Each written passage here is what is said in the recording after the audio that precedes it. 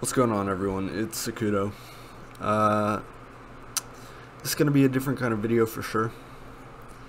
I wanted to record Outlast, however, my computer was not able to really handle Outlast, Discord, and my OBS at the same time. Though I still really wanted to make a video about it. So I decided the best way to go about that was a video documentary.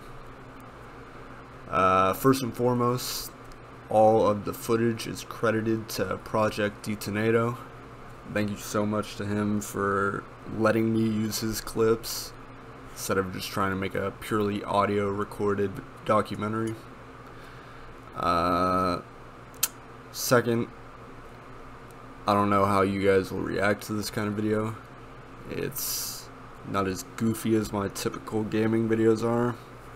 Hopefully it does well with you guys, but aside from that, let's just get into it. Arguably one of the scariest horror games to date, Outlast is one of the few horror games that innovated the genre as a whole. You can make the argument that you will crap your pants playing this game, as I can make a similar argument. Though, what makes this decade-old game so incredibly scary to most individuals? Current horror games have better graphics, better scares, and better overall plots. Well, there are a couple key factors within this game that make it so unsettling. For example, it is innate human nature to, when threatened, choose between fight or flight. Pretty self-explanatory.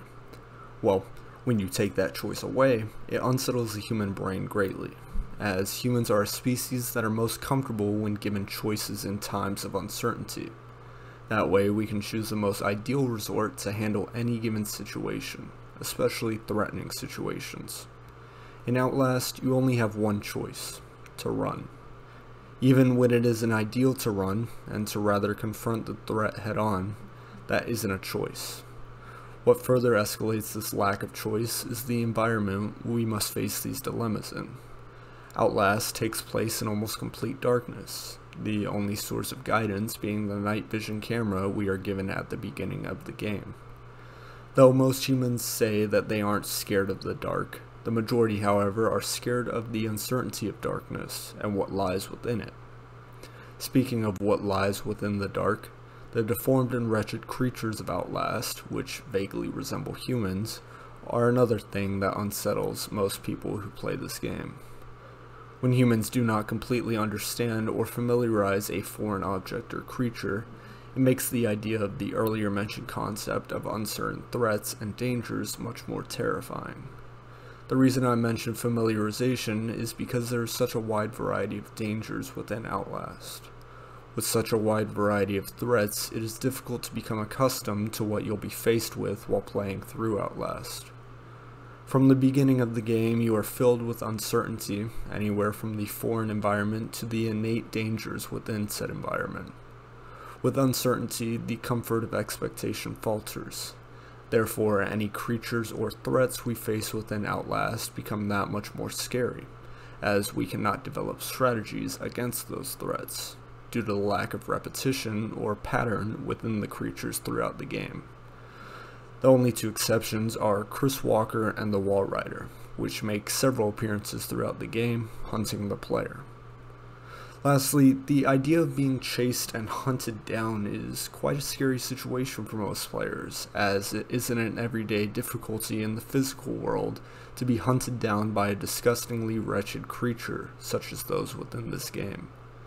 Humans are quite accustomed to being apex predators, and when that title goes out the window and we become the prey, it is difficult to adapt and survive, as we've never been faced with such a dilemma up until this point. Now, let's get into the actual specifics of this game's plot to give some better context for my argument. The game begins with Miles Upshur, our main protagonist and freelance journalist, receiving an anonymous tip-off about Mount Massive Asylum, a psychiatric hospital owned and operated by the Murkoff Corporation. This anonymous tip-off is later revealed to be Waylon Park, the main protagonist of the sequel DLC, Outlast Whistleblower. Upon getting into the asylum, or better yet breaking into the asylum, Miles discovers the bodies of the hospital security guards massacred throughout the hallways. On top of the mutilated security guards, the asylum patients now run rampant throughout the building. These patients are later referred to as variants. Miles begins traversing throughout the upper dormitories when he encounters an impaled security officer, who advises the journalist to escape the asylum immediately. As the player takes this advice and tries to leave, we encounter Chris Walker, one of the biggest and most powerful variants within the asylum. The player is immediately lifted from the ground and thrown from the second story into the asylum lobby and knocked unconscious. Upon awakening, Miles is met with the so-called Father Martin, a patient who believes he is a priest. Father Martin says Miles was destined by God to witness his cult of patients, therefore refusing to let the player leave the asylum. Martin leaves as Miles passes out again. Miles awakens, and the player is now tasked with finding a way out of the asylum, whilst avoiding the numerous variants littered throughout the building. As the player attempts to unlock the main doors from the security control room, Father Martin ambushes Miles and sedates him with a suspiciously rusty needle. Once again, Father Martin says to Miles that he must stay and witness the cult's events. Martin shows the player security footage of the asylum security guards being massacred by a mysterious, apparently supernatural entity known as the Walrider, afterwards transporting a now unconscious Upshur to the asylum's holding cells. Awakening once again, Miles works his way upwards through the sewers to escape the cell block after encountering a pair of inmates known as the Twins, who express a desire to kill and eat the player. However, Father Martin requests that the Twins abstain from attacking the journalist. Upshur makes his way through the sewers, avoiding attacks from inmates, to reach the asylum showers. While making his way through the showers, Miles is attacked by Chris Walker once again, the only escape being through the asylum vents. After exiting the vents, the player makes their way through the asylum. They are then chased into a corner by several inmates, as Miles hears a voice from a dumbwaiter. The voice tells Miles to take the dumbwaiter as an escape. Instead of refuge, the player is captured by a psychotic inmate appearing to be a doctor. This doctor, Richard Traeger, harvests body parts from his fellow patients, the player being his next harvest. Traeger imprisons Upshur, strapping him to a wheelchair to slice off 2 of his fingers with a pair of shears. As Traeger leaves the room, the player struggles to escape the wheelchair straps. Finally escaping, Upshur is pursued by Traeger. The player seeks refuge in an asylum elevator. Traeger attempts to follow, only to be caught between the moving elevator and the floor the player just escaped, ultimately crushing Richard's midsection, killing him. Miles encounters Martin once again as the player exits onto the asylum grounds, only to be chased back inside by Chris Walker. The player is forced to circumnavigate the ruined stairway and numerous asylum floors to follow the trail of blood Father Martin left for Miles. The player finally locates Martin in the asylum's chapel to witness his death, that being self-immolation on a crucifix, supposedly being a self-sacrifice and offering to the Walrider. After witnessing such a horrible death to Martin, Miles takes the now repaired primary elevator down to hopefully exit the asylum once and for all. However, Upshur is tricked by Martin once more, who instead sends the elevator to an underground military facility beneath the asylum. While attempting to exit the underground facility, the player is chased by the Walrider, only to find Chris Walker, who incapacitates the player. The player is almost killed by Walker, as the Walrider attacks and brutally kills the inmate, leaving shortly after, seemingly uninterested in the journalist anymore. Upshur continues through the facility, meeting Dr. Wernick, who was originally believed to be dead.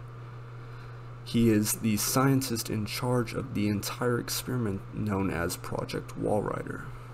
Wernick explains that the Walrider is not actually some supernatural ghost, and instead the result of nanotechnology experiments conducted on an inmate by the name of William Hope, the Walrider entity being controlled directly by William.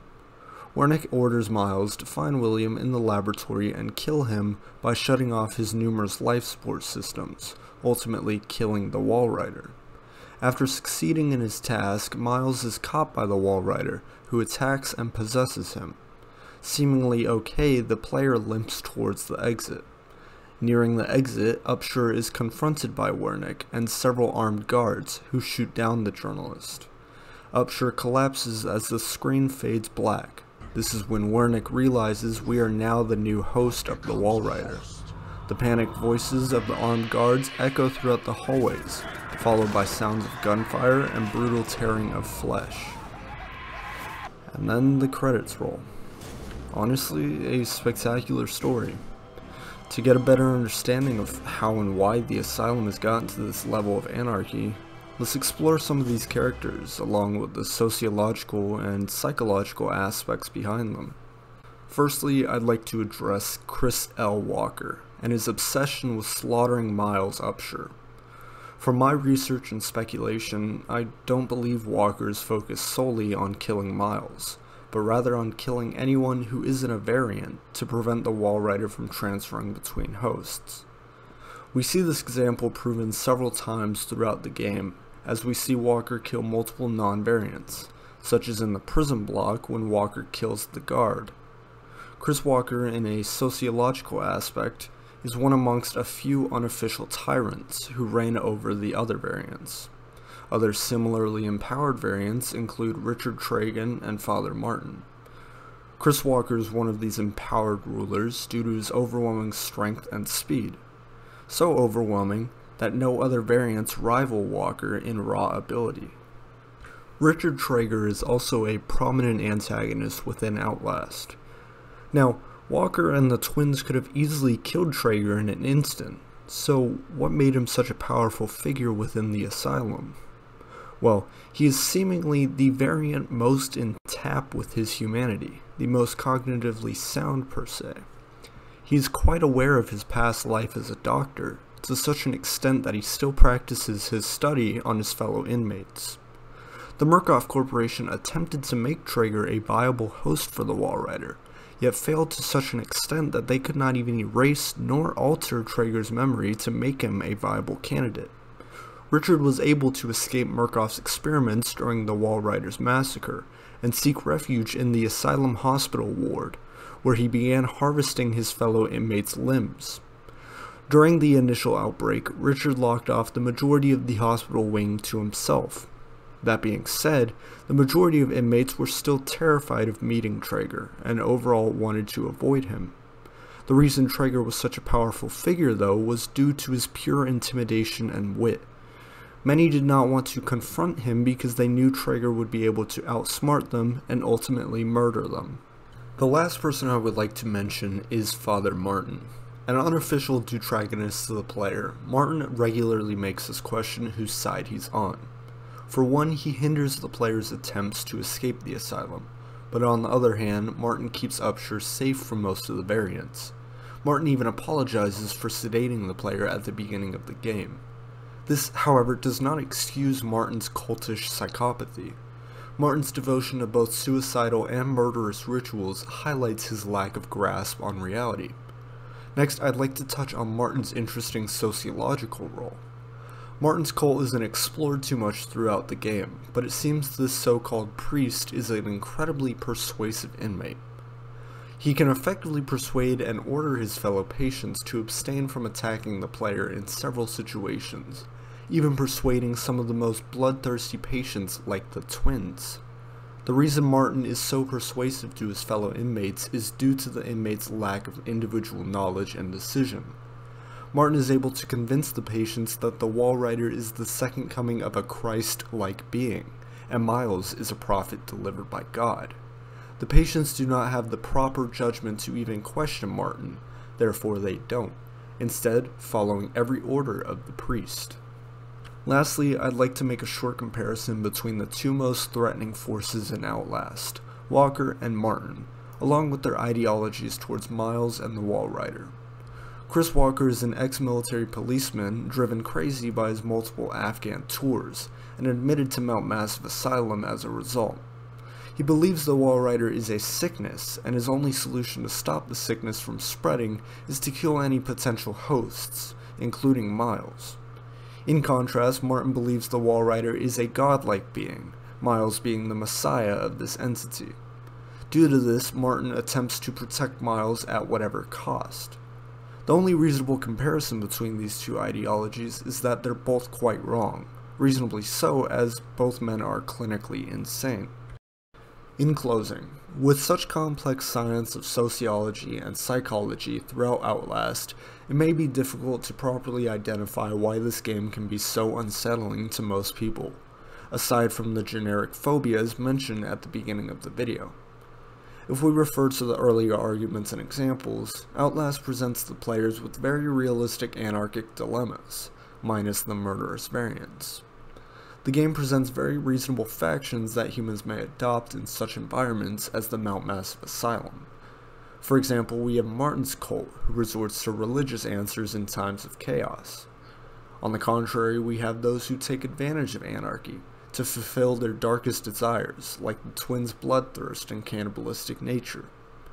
On top of the chaos throughout the asylum, the shady operations of the Murkoff Corporation are very plausible things that can happen within most modern governments, in specific, human experimenting and alteration. To wrap up, games that are more realistic than fantastic, especially in the horror genre, tend to unsettle players much more due to the very real possibilities of such horrible situations. And Outlast is simply one of the few games that do it best. Thank you.